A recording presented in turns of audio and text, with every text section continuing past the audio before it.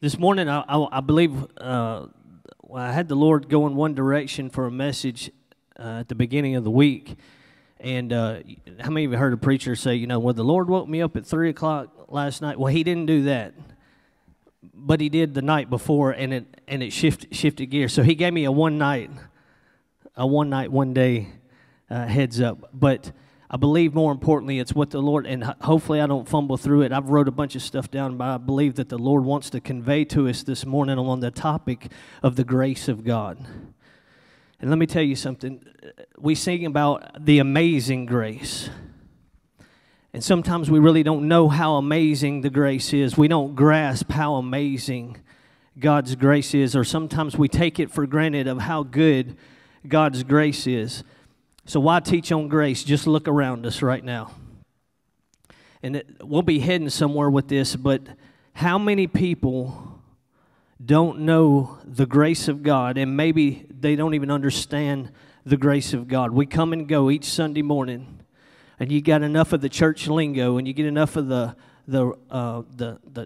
church-ese, the talk, the language of church, but we really don't just stop and understand and grasp and attain the grace of God.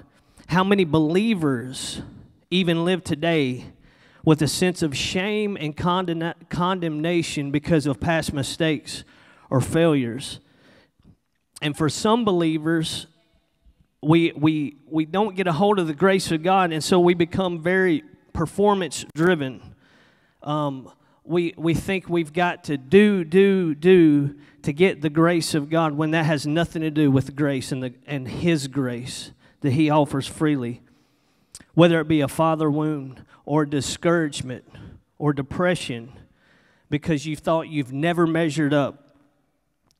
There are many people, even Christians, that even experience and live in rejection because of wrong decisions or failures. But today, I want to bring us good news of what grace is. First, I want to try to bring clarity of what grace is, and then what grace does. So grace is, but also grace does. There was a young man who went into a religion class at college, and he raised his hand, and the professor called him in and asked, "What's your question?" And the young man said, "What makes Christianity so special? Why do you think that it's unique? What makes it different from all the rest?" And the professor replied to the young man, "It can all be summed up in one word, and that one word is grace." The professor continued and said that every other religion is based on and predicated on what you can do for God, little g, their gods, or their high being and whatever. But Christianity is predicated on what God has done for man. He's given grace. It's not about what we can do. It's about what He's already done. 2 Peter 3:18 says this, "Grow in grace." I believe that we are to grow in our understanding and grow also in the experience of experiencing grace. So we're going to look at a couple of things. What grace is, what grace does. What grace is, I didn't give him a slide on this, but there's 3 words here. It's the unmerited, undeserved, unearned kindness and favor of God. And these 3 terms here are kind of like close cousins, so we're going to break it down a little bit. Unmerited just simply says that we're not qualified to receive grace. If there was an application for grace and you and I had to list our qualifications, we couldn't qualify for grace in and of ourselves and the goodness. Undeserved is that we weren't good enough to attain the grace of God. There's nothing that you and I have ever done or will ever do that deserves the grace of God. And unearned, there's nothing that we can do in our own strength in the sense of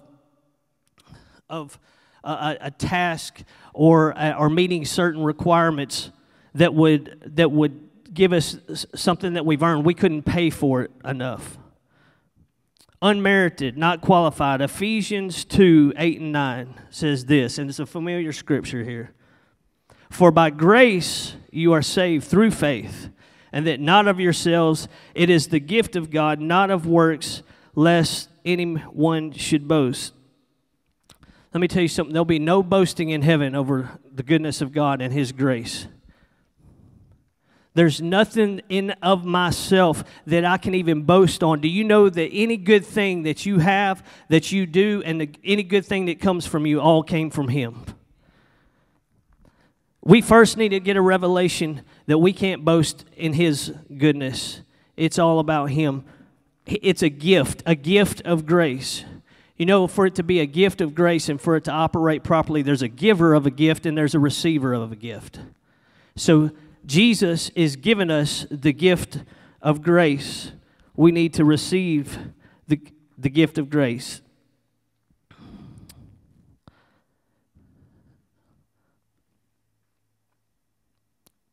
The first time we see Jesus, when we go to heaven, and if you're born again and you've received that saving grace, you and I will be there. It says, but it's the first time that we see Jesus and see the nail prints in His hands and the holes in His feet and the hole in His side, you're going to know and really get a revelation of the grace of God. It's unmerited. What's amazing is when we first got saved, we know we didn't merit it, but after sometimes a little while goes by and some years go by, and we maybe put together some good days or some good moments in God, sometimes we slip into a mindset or just an attitude sometimes that we deserve. I don't know about you, but it's easy to. We live in a society now that is, what's the word I'm looking for? Always feeling like you deserve. There's a word. Entitlement. There it is. Thank you, Brother Kevin. Entitled. Let me tell you something. We weren't entitled to grace. We didn't deserve grace. It's undeserved. He showed us mercy and grace by making a way for us to come to Him. And real quickly, mercy, the difference between mercy and grace. Grace is the undeserved favor that Jesus, He has given us. He has given us grace. We didn't deserve it. But how many of you know mercy too is that's the hand of the Lord that's holding back what we did deserve? Anybody in here just have the realization and the revelation that you and I deserved hell? Boy, it's getting quiet in here. A while ago, we were shouting and hooping and hollering. I know that don't sound like good news, that you and I deserved hell, but the mercy of the Lord held back what we deserved. And what we've done in our sin, anybody been a professional sinner before? You was really good at it before you came to the Lord? I'm serious. What did you deserve? But He has held back the mercy of the Lord. I was talking with somebody not too long ago, and I said, if I really stop and just take an inventory of my life, then there are times that I should not even be standing here physically. I should be 6 feet under the dirt. Several times.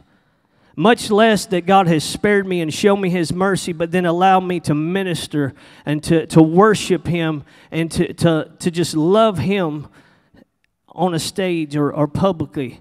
It's like He has shown me mercy. He has held back my just deserve. And then He's offered me the grace.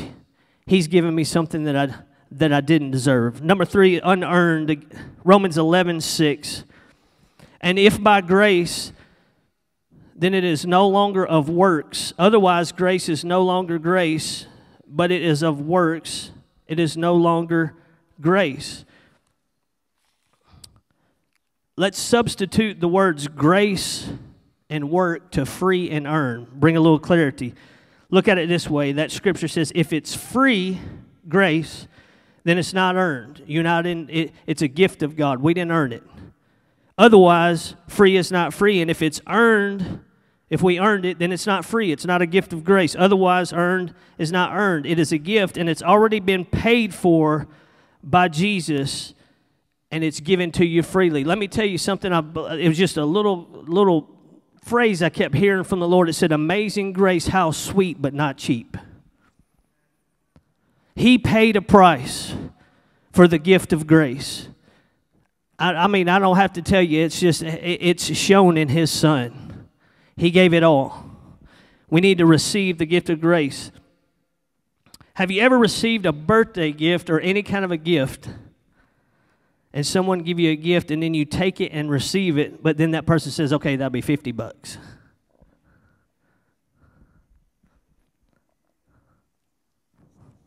So grace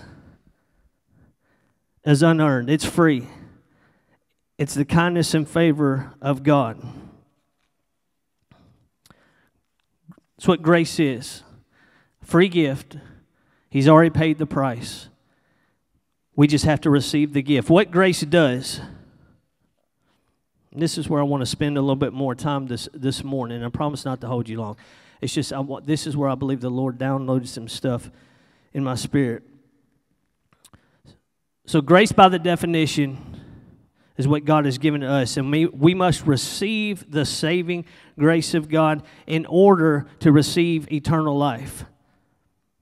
We have to receive. This isn't like you get to, maybe not, like this is eternal life. If you receive the gift of grace, salvation made through His Son, you will have eternal life in heaven. But the grace of God isn't just a one-time gift given for salvation. The grace of God can be active in your life right now, and this is where I want to emphasize some things today.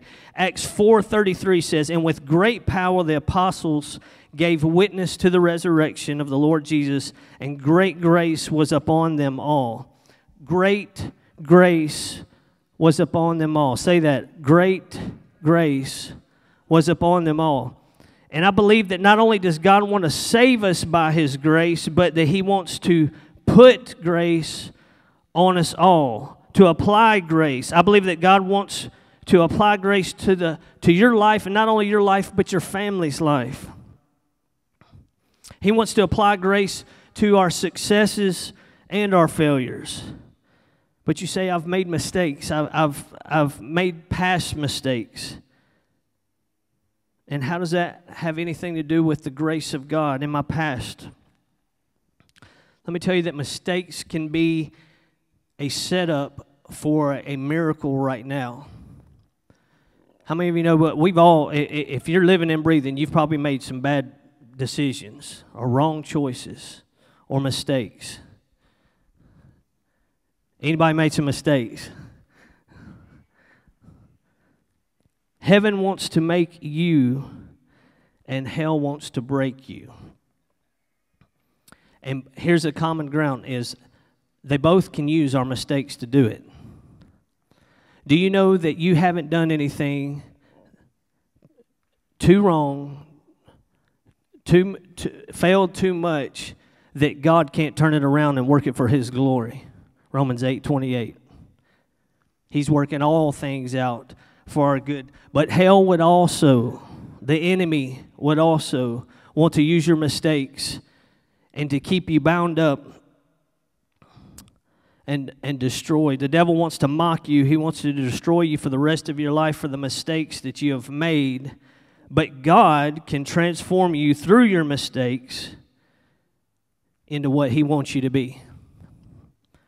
Mistakes should not maim us for the rest of our life. Mistakes, and this is it, mistakes and failures. And the reason why I really want to emphasize this is because I believe, like we said at the beginning, is Christians, believers, are still living bound up and living in bondage, living in prison and in shackles because of something that they've done in the past, something they're currently in the middle of that's anti-God. It's sin. Let's call it for what it is, where we've missed the mark. But the Lord does not want to keep you there. He's offering grace. The enemy will love us all who have made mistakes to live and be held in bondage. Prison mentally, emotionally, and spiritually. Come on, how many of you know what I'm talking about? Sometimes we get caught up in a hiccup of something that we've done or we've come up short. And I'm telling you, I've wrestled that thing in my mind, the what ifs, and what am I going to do, whatever. And, you know, God's not wringing his hands up there trying to figure out what he's going to do or how he's going to fix the situation. And it's got me so jacked up emotionally and spiritually because I can see the shortcoming. I can see where I've come up short. Grace is not a license to sin. However, I want to tell you that the great grace of God that we read about there in Acts 4 usually comes after a great mistake. The greater the mistake, the greater God's grace can show up in any one of us. Come on, do you believe that? But the enemy still wants to capitalize on the shame and the condemnation. I think I told or gave this to Javi, put up point number 1 right here. You may have made a mistake, but you are not one. Come on, I'm going to say that again. You may have made a mistake, but you are not one. You've got to let that get deep down in your spirit and your soul, because when the enemy is beating your brains out and telling you that you're stupid, you're trash, you're no good for nothing, how could you be so dumb? How could you mess up so bad? And Satan wants to apply the feeling of worthlessness to us. But that is totally the opposite of what God says about you and what God says about me. Do you know that he took it into account and he already knew before we made the mistake that we were going to make the mistake? Do you know that when he put his son on the cross and he knew good and well that from there until eternity after the cross that we weren't going to be able to live up to perfection? That's why he brought grace. You may have made a mistake, but you are not one. You may have failed, but you're not a failure. You may have been knocked down, but down is not where you stay. God still has a plan, he has a purpose, and he still has a great thing that he wants to accomplish in your and my life. Come on, do you believe it? Let's get this in our spirit. Proverbs 24:16 says that a righteous man may fall 7 times, but he will get up again. Come on, it's not about the fall. And again, this does not grace, cheap grace. We're not preaching cheap grace to where this is just you go out and do what you want to. Actually, if you receive the grace of God and you get a revelation of how good God is and you receive, then it ought to make you don't have the attitude of I'm just going to go do what I want to. You have an attitude that I'm going to do my best, that I'm going to try. But if I do fall and I do make a mistake, I'm going to get back up with the grace of God, the help of the Lord. I'm not advocating to go out and make mistakes, but we would never discover how good the grace of God is unless we had went through some mistakes and went through some failures. Come on, if you're living a perfect life, and again, we strive to please the Heavenly Father. We strive to look like Christ more and more and more. But I'm going to tell you, sometimes it's in the failures in the bottom of the pit, where you and I have got ourselves in, that we see how good God is. How many of you just got a revelation before that you shouldn't be where you're at right now? Absolutely. If it had not been for the Lord, where would I be? God will never define you by your mistake. People will, your critics will, and your enemies for sure will. But your God will never define you even by the worst moment in your life. Isaiah 43:25 says, even I, am he who blots out your transgressions for my own sake, and I will remember your sins no more. Psalm 103:12, a familiar scripture. As far as the east is from the west, so far has he removed our transgressions, our sins, mistakes, failures from us. If you have received his saving grace, first of all, you are a precious child of God, child of the Most High God. Your daddy is the King. And right now, God knows everything about us. He knew everything about us when we were making the mistake. But he says, just give it to me. Repent and I blot it out and remember it no more. When you give it to Him, He forgives it. Amen? It's the one thing that God can't do. I think that was a sermon. One thing that God can't do. He can't remember your sin once He's blotted it out. Is that good news? You and I dwell on it sometimes, and we see where we're coming up short. But I venture to say, if it's under the blood, and I've really put it under the blood, I go back and try to remind Jesus about it, and He's like, I don't even know what you're talking about. Is that good news? I'm telling you, the enemy wants to wear us out, and God wants to bring us out. When you give it to Him, He forgives it. It's under the blood. He blots it out. He remembers it no more. He doesn't even bring it up the rest of your life. Now, some of us in here are good, especially if you have a spouse, and somebody has come up short one way or the other. And I'm speaking on my end, I dare not say that Michelle would do this, but I would. How many of you down the road, you kind of tend to bring something up where they've come up short? Sister Barbara's shaking her head. Is she telling the truth? Or a friend. It's like we've been hurt, we've been wrong, something's happened, and we think we're over it, and then down the road, we bring it up. Let me tell you good news. Jesus, He's never going to bring it up. So if I fall today, and Lord knows I'm not trying to fall, but if I stub my toe today, and then I stub my toe 3 weeks from now, He's like, well, I knew you was going to do it because 3 weeks ago. He's never going to bring it up. The grace of God. Mistakes and failures, though, do have consequences. There's no doubt about it, but even there, they are. Mistakes and the failures, they do not define also your future in God. The devil wants to magnify your mistakes, but God wants to magnify Himself through your mistake. Let me say that again too. The devil wants to magnify your mistakes, but God wants to magnify Himself through your mistakes. You see, in order for the Lord God to conform us into His image, sometimes we're allowed to come to the end of ourselves and to make mistakes.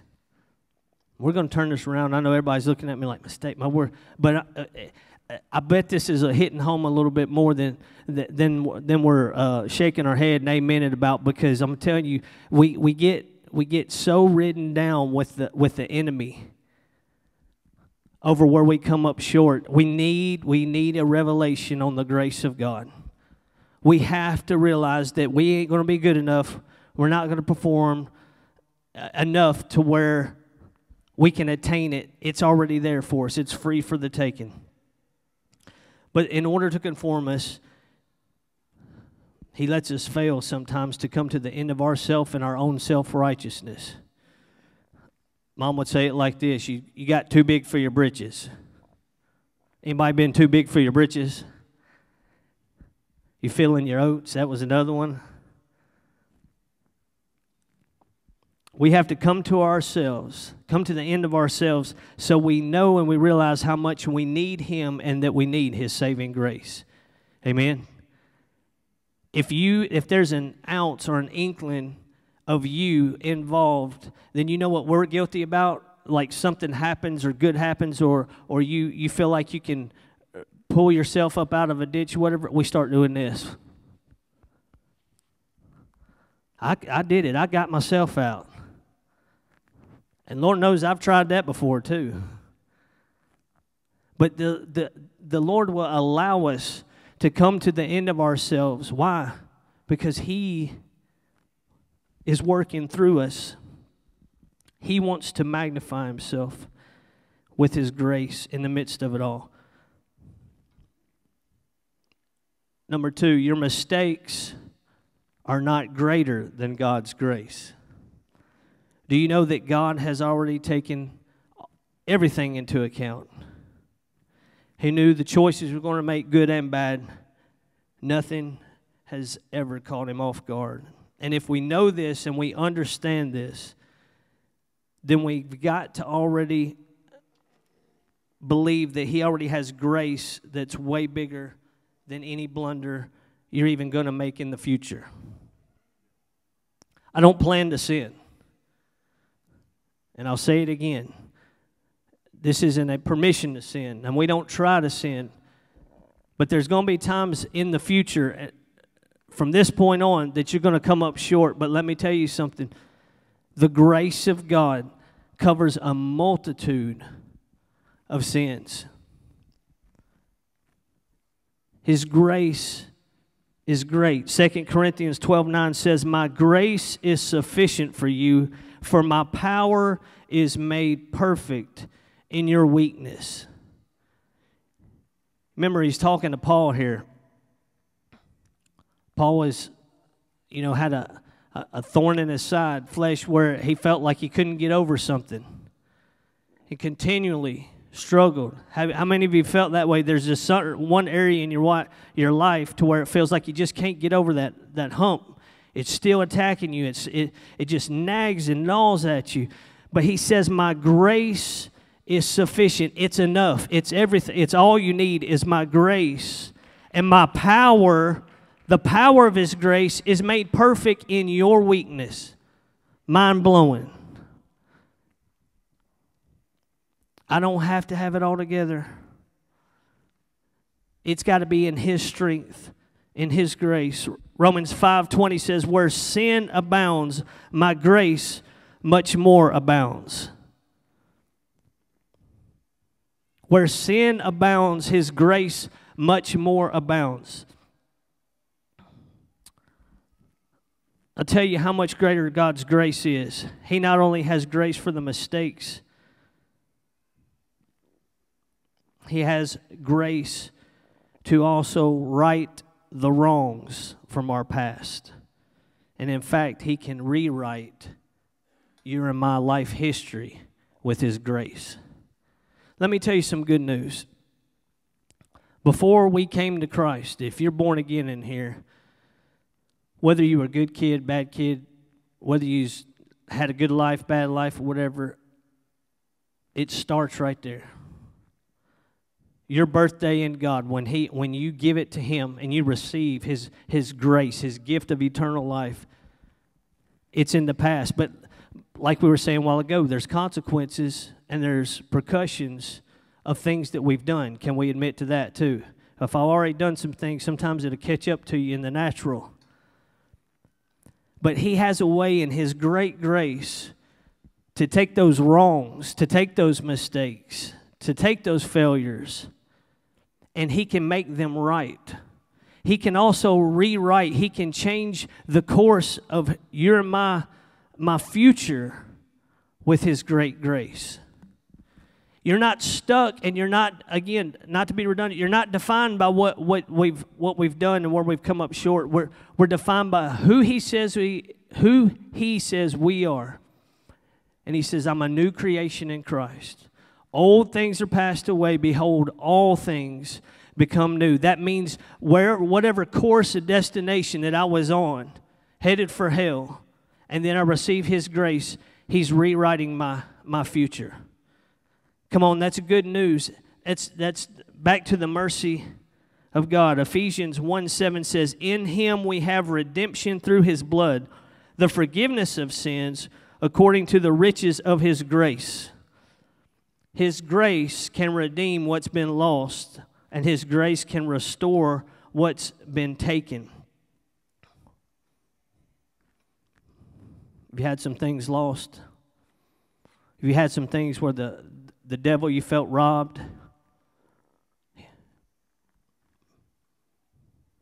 He's taken some things. He's taken some people away from you too fast, too soon. Let me tell you, his grace can redeem it. I want you to turn over, if you have your Bibles, this is where we're kind of land the plane here. Luke chapter 15. Very, very familiar passage. Luke 15. We'll be starting in verse 11.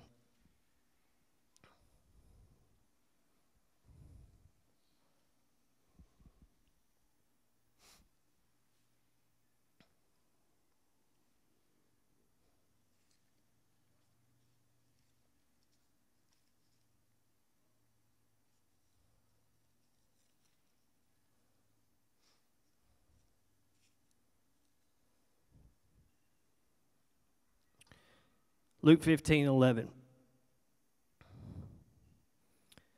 Then he said, a certain man had 2 sons, and the younger of them said to his father, Father, give me the portion of goods that falls to me. Here we're talking about the story that we've talked about here in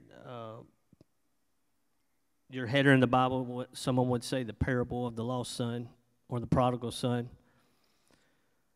Well, we have a son that knows that he's got some stuff coming to him after his dad passes on, his inheritance. And he goes to his father and he says, can I get it now? I want you to give it to me now. Mistake number 1. But the father, he did it. He gave him his inheritance. And not many days, verse 13, and not many days after the younger son had gathered all together, he journeyed into a far country.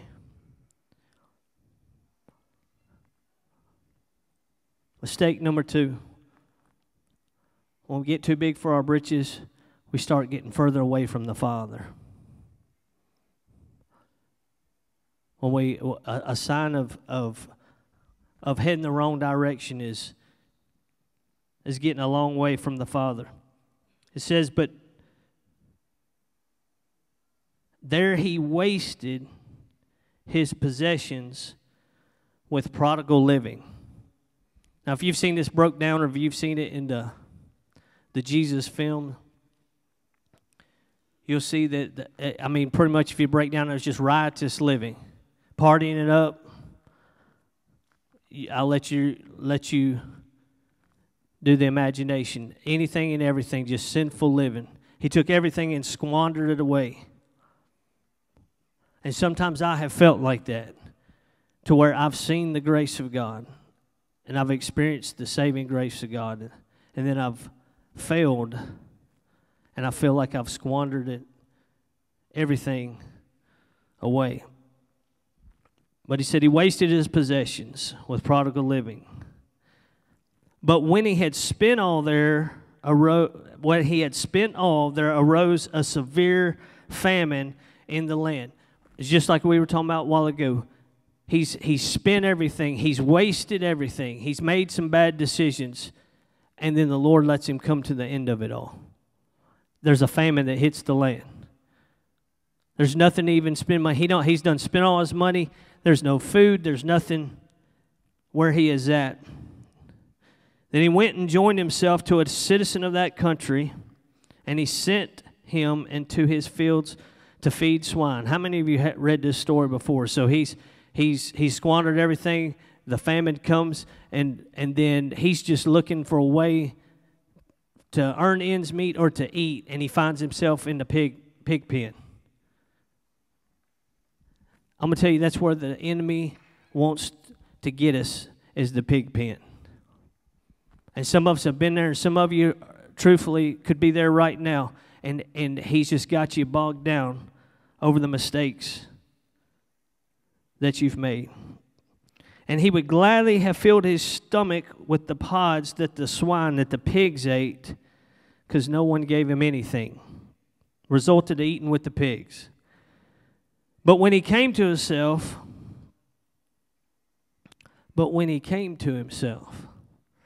he said, how many of my father's hired servants have bread enough to spare, and I perish with hunger? When he came to himself, how many know that's the grace of God? He's in a pig pen. And again, in and of himself, he probably can't find a way out. He doesn't see a way out but God.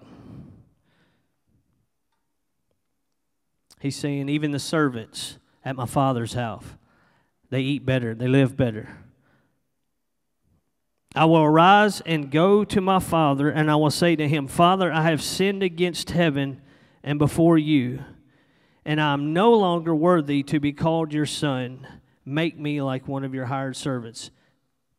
So he's already talked it up to himself. He said, I'm going to go back. I'm just going to talk to my dad. I'm going to, plead mercy. I just want to be one of your servants. Just a place to lay my head, to get out of this famine, to get out of this mess I'm in, to get out of this pig pen that I'm in. And he arose and came to his father. But when he was still a great way off, the father saw him and had compassion and ran and fell on his neck and kissed him.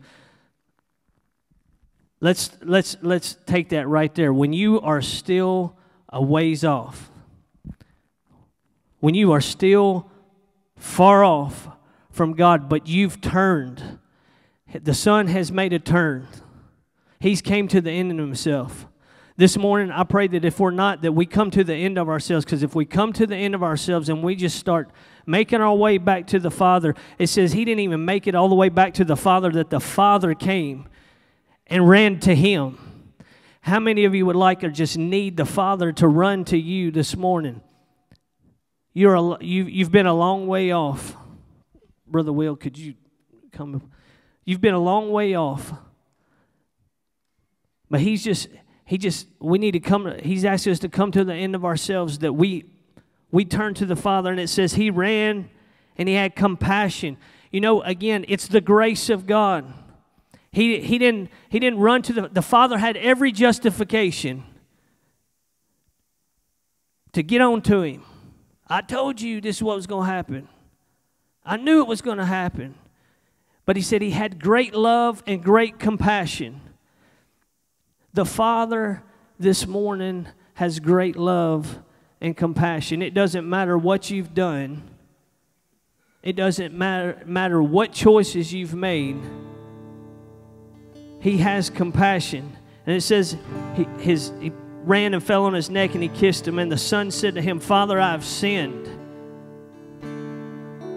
against heaven, and I've sinned in your sight, and I'm no longer worthy to be called your son. But the father said to his servants, bring out the best robe and put it on him, and put a ring on his hand and sandals on his feet, and bring the fatted calf here and kill it, and let us eat and be merry. For this my son was dead, and he's alive again. Come on. For some of us, we just need to be alive again. Some of us, we need to receive the saving grace of God. But some of us have been in the pig pen, and we have felt so stomped down by the guilt and the shame. I know I'm talking to somebody in here where you've just felt like you've blown it and you hadn't found a way out.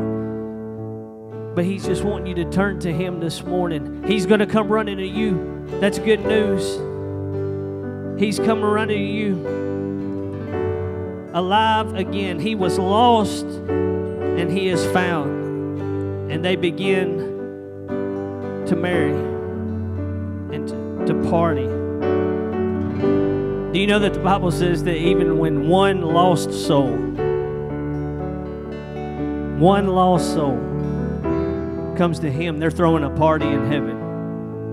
Let me tell you, even if you've experienced the saving grace of God, but you just need the regeneration, the redemptive grace of God this morning, guess what? When we come back to him, there's a party in heaven. Just like the Father there, he said he was lost, but now he's found. He was dead, but he's alive again. Come on, can we just give the Lord just praise?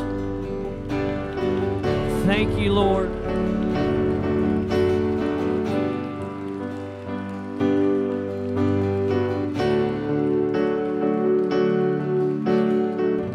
Hopefully in some small way, the word of the Lord would go with you beyond this moment here of just the revelation of the grace of God this week, that he would continue to reveal how good he is and how big his grace is, and that he can apply it to any and every situation. Bless you in the name of Jesus. Have a good week in God. If you can, volunteer for Summerfest. See me after. If you're a first-time guest, I'll be over here at the welcome area here in just a few minutes. But just blessings in Jesus' name. Have a good week.